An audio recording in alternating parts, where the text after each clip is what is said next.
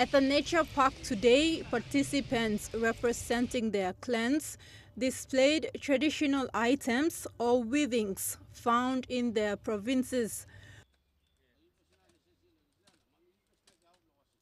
From food preparations to traditional designs and paintings or displaying of arts and crafts to traditional music, each group had a story to tell.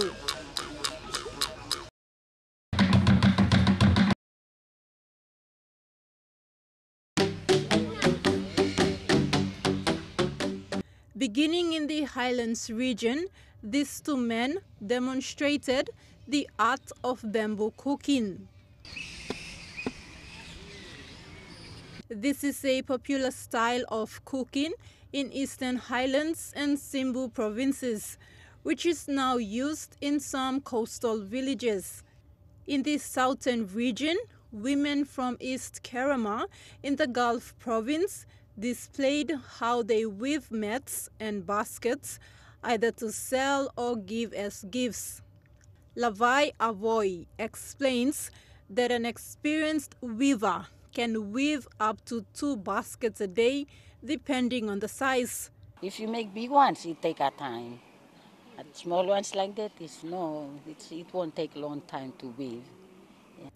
And the Trobriand Islanders from Milne Bay also demonstrated how yam is stored in the famous traditional yam house.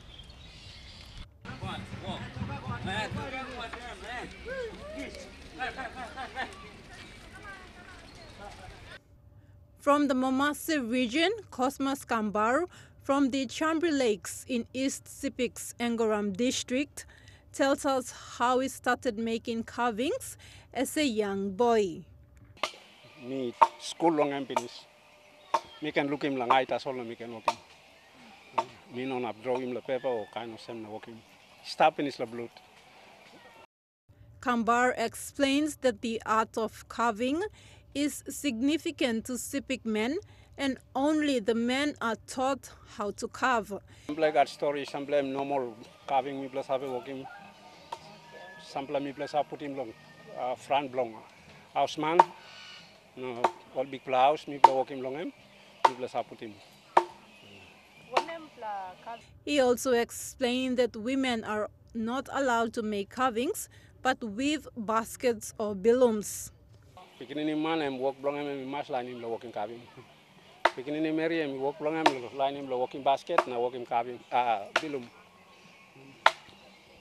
Few meters away, another Sepik group demonstrates how sago is made and stored in most Sepik villages.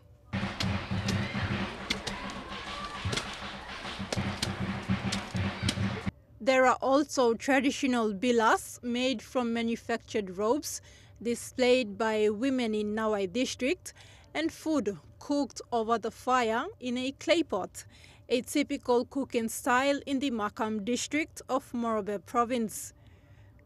Those from the New Guinea Islands region displayed how the famous aigir is cooked, while Manus dancers beat the garamut to entertain the audience.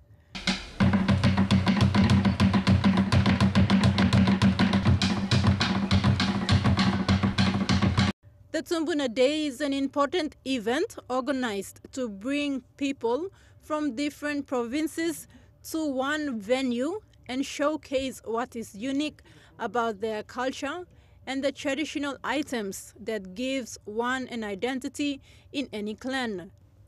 This is the second time it was hosted at the Nature Park and was attended by over 300 Port Moresby residents, including tourists. Tekla Gunga, National EMTV News.